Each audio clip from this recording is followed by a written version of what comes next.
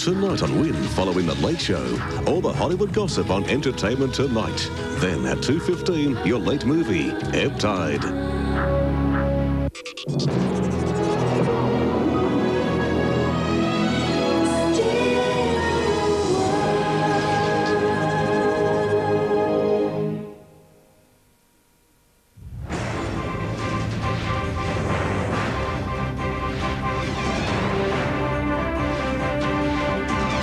Teachers hold crisis talks as vandalism spirals out of control. The region's road toll climbs after the death of a motorcyclist. And a South Coast man pleads guilty to 11 child sex offences. Win News Late Edition with Geoff Phillips.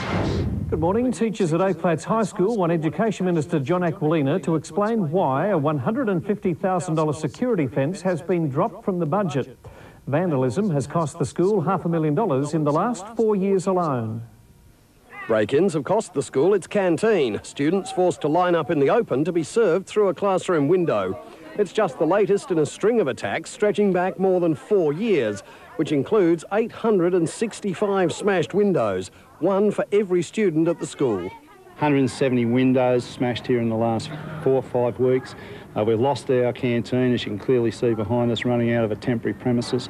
We found asbestos where the vandals broke in, so that added another problem to the school. My biggest problem is trying to manage financially, and at the moment, unfortunately, I just can't cope. We just don't simply have the money. There's certainly nothing here for security. When the school's constantly forking out the money to replace windows, doors, roofs, stolen computers, the list just goes on and on. And it's not students doing the damage. In the majority, they're not kids. They're probably, from what I've been able to ascertain, unemployed local youths who really don't have much else to do. Teachers angry a security fence promised 2 years ago has disappeared from the budget. Let's say $150,000 to really fix the security here to save the taxpayer $500,000. It's got to be good maths. Alan Clark, Win News. The region's road toll has climbed to 23 following the death of a Bomaderry man overnight. It's believed the 32-year-old motorcyclist died after failing to negotiate a bend on Bowlong Road. The victim was thrown from his bike after it hit the curb, his helmet torn off in the crash. The bike and helmet coming to rest more than 30 metres from where the body was found. The Crash Investigation Unit is continuing with its inquiries and haven't ruled out speed as a contributing factor. The man's name has not yet been released. A Nowra man has pleaded guilty to 11 child sex offences in Nowra local court. Former security officer Christopher David Myers pleaded guilty to the sex offences committed on 5 boys. Myers was charged 2 years ago after a lengthy investigation. The boys, now all aged in their teens, are helping authorities with their inquiries. Myers will be sentenced in Nowra court next week. Talks are being held tonight to try and resolve a protracted dispute which is threatening to disrupt TAFE classes throughout the Illawarra. Teachers and students are outraged at cutbacks to library services. Teachers and students at Dapto TAFE held classes in the library this morning before discussing the problem at a lunchtime meeting. The campus's library, one of the hardest hit, TAFE cutting its services back from 5 to 3 days operation. Teachers and students now restricted in using the vital service. Our part-timers don't have access. They have to work during the day. So when they come in at night, the library's closed. So when do they get a chance to attend the library and get access to those facilities? More than 1,000 students use the library, with teachers basing most of their courses on material available in the facility. Coming back, there's a noticeable difference in resources and so forth. There's almost, you get the feeling that we're being wound back, and we just don't know why. A report back will be given to teachers tomorrow. Further industrial action not ruled out. Colin Duffy, Win News. The Dendrobium Commission of Inquiry has been given a first-hand look at the Sydney water catchment system, which it's claimed is threatened by the massive BHP Bulletin development. Commissioners and an entourage of 20 in 4-wheel drives accessed the rugged catchment area under which proposed dendrobium mine workings will pass. Issues raised include the potential impact on hanging swamps, which slow feed the numerous streams that make up the Sydney catchment system, which provides Sydney and Illawarra drinking water. Another concern, potential subsidence and cracking, which conservationists fear will affect water supply as well as flora and fauna that rely on it. The federal government has ordered an immediate review of Centrelink just days after it conceded new systems designed to catch social security waters are trapping vulnerable job seekers. A damning report shows an almost 200% rise in the number of penalties imposed on the unemployed in the past 3 years.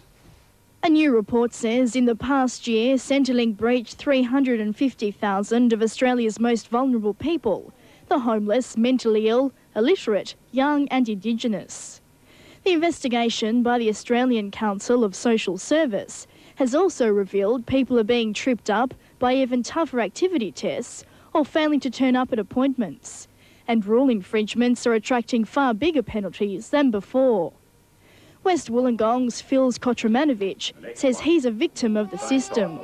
On unemployment benefits since losing his job laying pipes at the end of June, he's been breached by Centrelink for allegedly failing to meet requirements. I went in for the interview.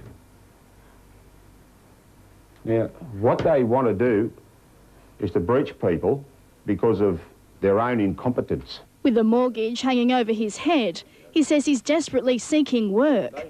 Unable to afford mortgage repayments since his $322 a fortnight payment was cut by almost $60. Put me under a lot of strain. I've been on the phone today, the boss of the mob that I'm working for. He's rang me up today, this morning. And I should be going back to work in a couple of weeks. Catherine Lord, Win News. The Wollongong Sports Ground Trust had 1 million reasons to smile today as preparation work started on the multi-million-dollar Northern Grandstand. Win Corporation handing over a cheque for $1 million, the first of 4 instalments that will ensure NRL matches remain in the city. Yesterday's house-full sign for the Dragons-Broncos match, with only 13,000 fans packed into Wynn Stadium, highlighted the need for expansion. Wasting no time today, Trust representatives and Wynn executives sat down Australia's biggest regional television network, putting pen to paper for their $4 million commitment to the facility. Wynn lobbying the government in dollar-for-dollar funding after it was feared the Dragons could be lost to the region. We put a deal to the government. If we come up with half the money, will they match it dollar for dollar? And after many months of negotiation, the government was able to facilitate that. The new 6,000-seat stadium, which will join onto the entertainment centre, is expected to be completed by March of next year. Without the contribution from Wynn, we would not have been able to proceed with the development of the Northern Grandstand, and the implications of that are just too horrendous. Wynn will retain naming rights for the next 25 years, with a new name for the entertainment centre to be announced shortly. Colin Duffy, Wynn News. Coming up next on Win News, state government moves to abolish regional waste boards under fire, and a major police and state emergency services operation at Jervis Bay.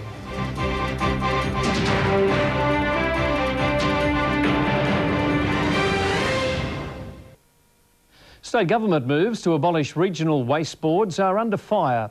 The controversy surfacing at the opening of Wingecarribee Shire's new $3 million resource recovery centre. Win News revealed last month the problems being faced by Highlands Waste Services over materials recycling. Wingecarribee Council unable to let a new contract following the dumping of waste management boards. This hiatus will mean in reality that effective policy will be stalled and that it will take considerable time for Resource New South Wales to find its feet and gain the confidence of key stakeholders. Not that it stopped Wingecarribee Council from addressing their long-standing need for a new waste facility. We've actually found a plan of 1984 which actually showed a proposed transfer station on this site. So it was the Welby Waste Depot had obviously passed its use-by date and was being called, even at that stage, Mount Welby. And we had to find an alternative site. Recycling Moss Vale Tip as a resource recovery facility. We recover here, we think, about 50% of what's brought in the way of waste. We either recycle it, reuse it, and, of course, the putrescible waste is taken elsewhere. Council planning to compost putrescibles in an enclosed building on site, giving residents and businesses an incentive to cooperate by sorting waste. Either free for some of the sorted waste or a third of the price, in some cases up to half the price of the mixed waste rate. Alan Clark, Win News. The South Coast building industry has opened its heart in an extraordinary display of generosity for a new autism school. The new school will provide specialist education services to young sufferers. While children with autism may appear perfectly normal, they require intensive assistance to develop social and communication skills. Is that the dog waiting? A 10-student specialist unit has been set up in Illawarra to assist children make the giant leap into ordinary primary school. The thing is with these children, they're always going to have to adjust to new things. It doesn't stop once they get to mainstream. And with the goodwill of teachers and the school that the child's enrolled in, they can make excellent progress. While currently operating from temporary premises, a new school is nearing completion in the grounds of Illawarra Infants. Thanks to donations of material and labour, a building which was going to cost $80,000 has almost been finished for $25,000. 95% of the labour has been donated, which we're very grateful for. Most of the materials used have been donated as well. Most children will stay with their specialist teacher for 2 years, but already in the short time the school has been operating, some of the kids have started making progress that their parents once only dreamt of. All going to plan, the new school here should be finished by the end of the month. And when it's fully operational, it'll cater for students from Berry through to Ulladulla. Graham French, Win News. An irrigation project unveiled in Dapto today is set to stop pollution entering Lake Illawarra while also providing an improved playing surface at Reid Park. Wollongong City Council is undertaking the project in conjunction with a Commonwealth Government grant. The work involves the diversion of stormwater for reuse on Reid Park's 3 sporting ovals. A pond will capture pollutants which would otherwise find its way into Mullet Creek and ultimately Lake Illawarra. Work on the project, which is expected to cost $700,000, will be completed in August next year. Jervis Bay was the scene of a major land and sea rescue operation at the weekend. The training exercise involving more than 120 emergency services personnel. The 3-day multi-agency training exercise brought together the New South Wales Police and Ambulance Service, Coastal Patrol, SES, Rural Fire Service and Shoalhaven District Hospital. This is an annual exercise that we run every year within the Shoalhaven. It's all part of building up our networking skills between the agencies and testing our plans to make sure that they are effective and that they work properly. The exercise designed to test each service's own rescue procedures and how they interact in critical situations. We have to practice our techniques regularly so that when we're called upon to respond to a real emergency, we are prepared to do so. The mock rescue centred in and around Jervis Bay, taking in Green Patch, Bristol Point and HMAS Creswell. The operation designed to hone their skills on land and water.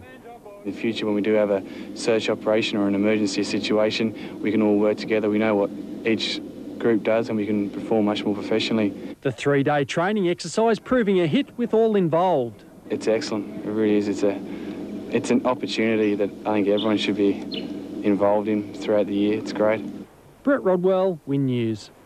Briefly in other news, a recent blitz of shops in Illawarra has uncovered 99 breaches of New South Wales industrial laws. Department of Industrial Relations inspectors made random visits to 28 local shops and inspected the time and wages records of 195 employees, including 68 juniors. A community workshop is being held at the Narooma Golf Club tonight to allow residents to have their say on the future of the Dalmini camping area. And a veteran partnering certificate has been presented to Southern Highlands Private Hospital in recognition of its commitment to the veterans community. On the stock market, negative territory today, BHP down $6 to $9.30. The AMP lost 29 to close at $18.69. Telstra down another 8 to $5.09. And the unlisted IMB put on 1 cent to close at $2.58. Time for sport with Matt Russell and the Wollongong Hawks. Hey, they're back. Geoff, the pre-season is underway. Also at the Rules Carlton League romp, and Craig Smith charged again.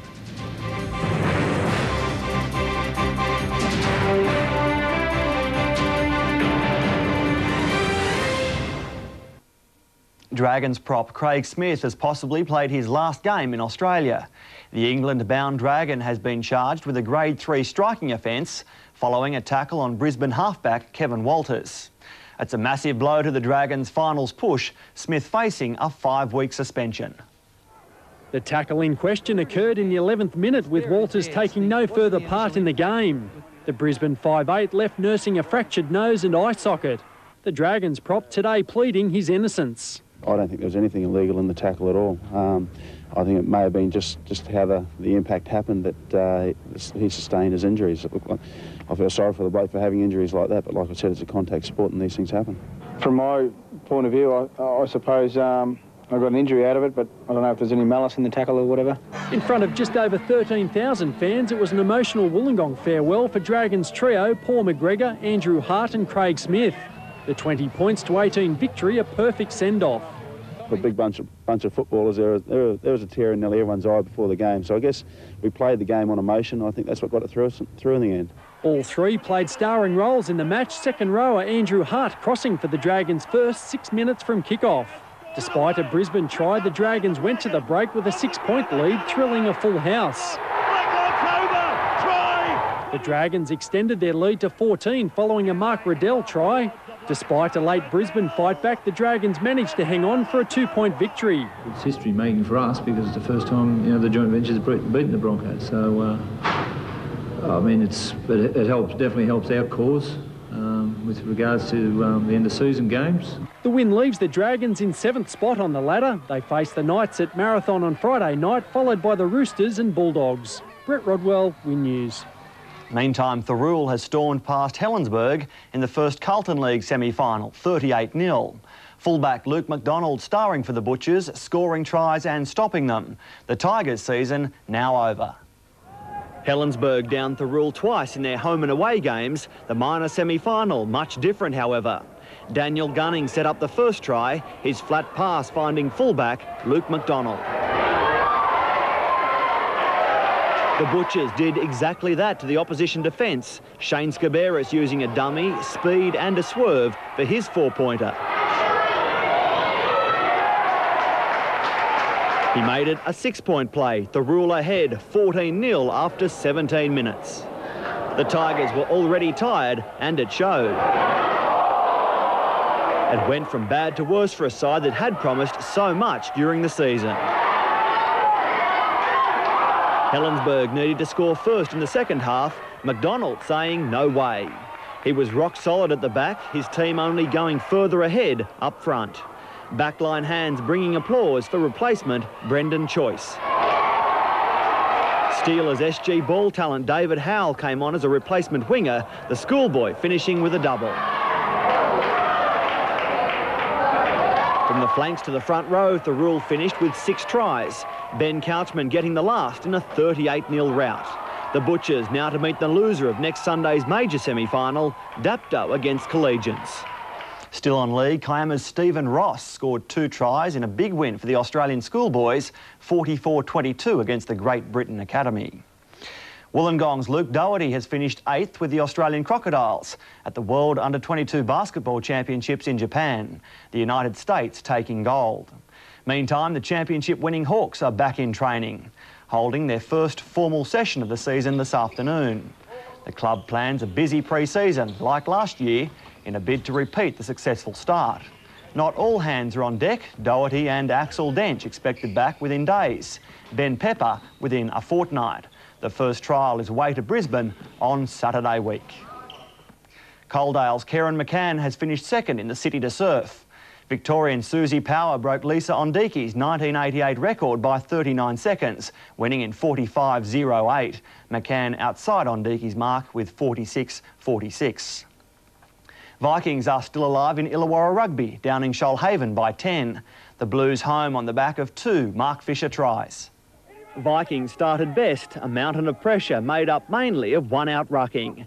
When that changed, so did the scoreboard for the first time. Mark Fisher making it look easy as he stormed up the middle. The home side answered through its backline danger man. Tim Eddy playing inside centre and reaching over. An Eddy penalty goal gave Shoalhaven a 10-7 lead before Fisher gave everyone a feeling of deja vu. Vikings up 14-10 at half-time. The lead changed again early in the second half. Shoalhaven winger Leith Cooper beating 3 players on his run to the line. Shoalhaven didn't celebrate for long, however. Tries to Murray McDonald and Daniel Lawson sealing a 10-point win for Vikings. Shoalhaven, who finished 5th, the first to crash out. We've got a pretty young side, and this year's just a bit of a rebuilding year, so hopefully we'll come back bigger and stronger next year. For Vikings, there's next week, the draw with minor Premier Campbelltown to play Shamrocks at Corrimal on Saturday. Vikings to meet Tectars at Campbelltown on Sunday. I don't know, we haven't been Tectars all year, but the finals, you know, it's a different sort of game.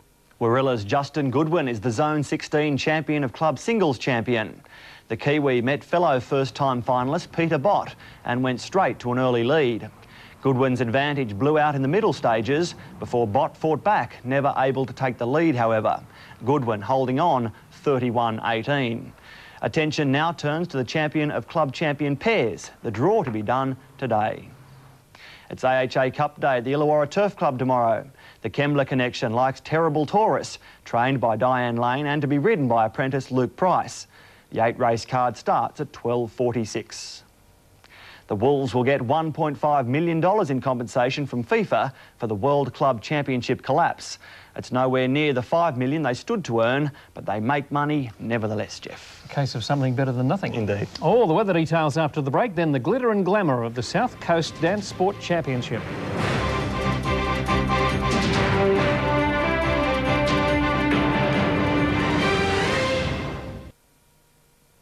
Only a trace of rain during the day despite the dark clouds that rolled in. Looking at the satellite photo, scattered cloud along the coast and ranges thanks to that high east of Tasmania.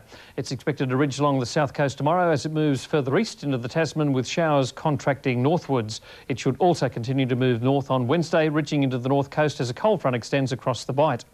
Looking at today's temperatures, Wollongong peaked at 19, 2 to 14 at Bowral, 18 degrees for Nowra, Ulladulla and Batemans Bay, 19 degrees for Maria, Narooma and Bega and Merimbula, 5 to 18. The forecast for the Illawarra and the Highlands, a few early morning showers clearing, early morning fogs in the highland areas. It'll be cool to mild with light to moderate east to southeasterly winds. Ahead of us, fine Wednesday and Thursday, patchy rain on Friday. For the south coast, a few morning showers clearing to a cool, mild Tuesday with southeast to northeasterly winds. On the water, seas running at 1 metre on a similar swell. The first tide tomorrow a high at 3:15, the first low of the day at 9:08. Tomorrow's temperatures, Wollongong 11 to 19 degrees, Bowral 5 overnight to a top of 14, 6 to 17 for Nowra, 8 to 17 degrees for Batemans Bay and Bega 5 overnight to a top of 18. An Illawarra pair has scooped the pool at this year's South Coast Ballroom Dance Sport Championships, taking 2 of the top 3 awards, the Rule's Melanie Sears and Stephen Oliveri of Bosley Park. Wollongong Town Hall transformed into a stage as 120 couples took to the floor. As they showcased their fancy footwork, they proved just why it takes 2 to tango. For many years, the Illawarra has been known in ballroom dancing circles as the home of champions, and this year was no exception. Its future secure.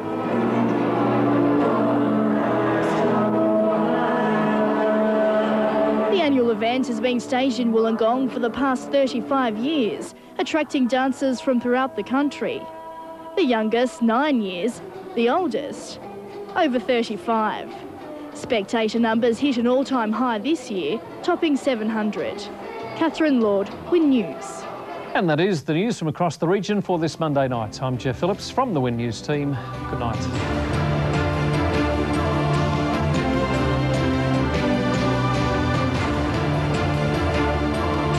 This has been a Win News presentation from Australia's largest regional television network.